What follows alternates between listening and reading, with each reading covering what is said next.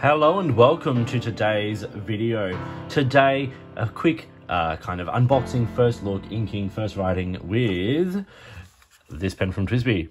So Twsbi released this very recently. It is the Twsbi Mini AL, and this is the Grape version. Now, I've been a big advocate for Twsbi doing more purple pens. It's still not the purple I want. It's still not that matte sort of version of a Twsbi Eco in purple like the Lamberto was able to do a couple of years ago, or a number of years ago now.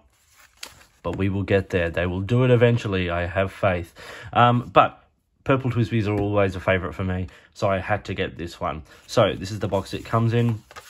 It's a very simple cardboard box, and like Twsbi do, you lift up the top. So we've got some foam packaging, some instruction information and filling information. It goes into how you can maintain the pen and all of that kind of stuff, or how not to maintain the pen. And then we have the pen, which is beautiful.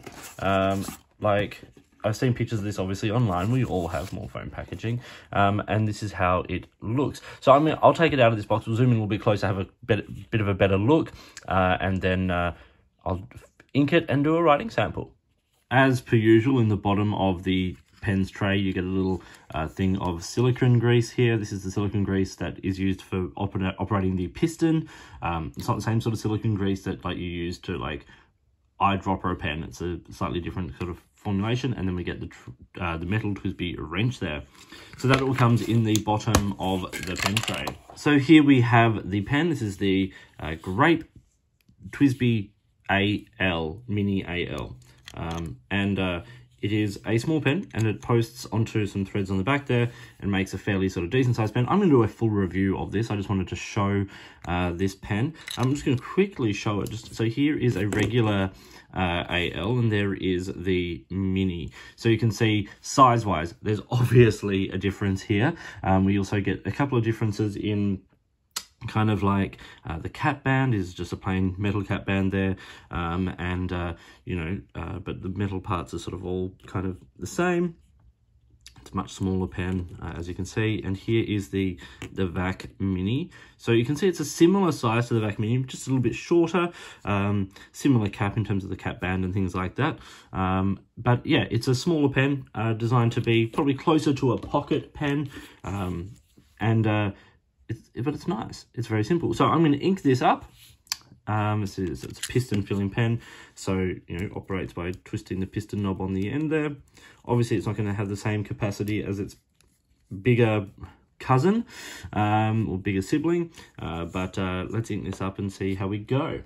So the ink I'm going to use today is Birmingham Pen Company writing ink Gene Kelly Raspberry Rain. This is one of their original formulation ones that was made in Germany, not made in-house. I actually preferred the German-made inks personally, but each to their own. Okay, so I'm just going to put the pen. It's going to be hard to show this on camera. I'm sorry, it's not going to look great.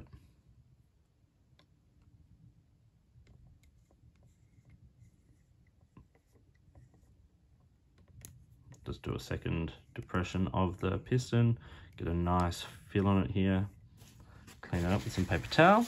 So one thing I want to say that I already really like is this section. It's not the groove section of the AL, the regular AL, so it's a nice sort of smooth but not glossy metal section. So it's nice in the hand. It's small, but it's nice. Let's do a little writing sample here. So this is a Baron Fig notebook,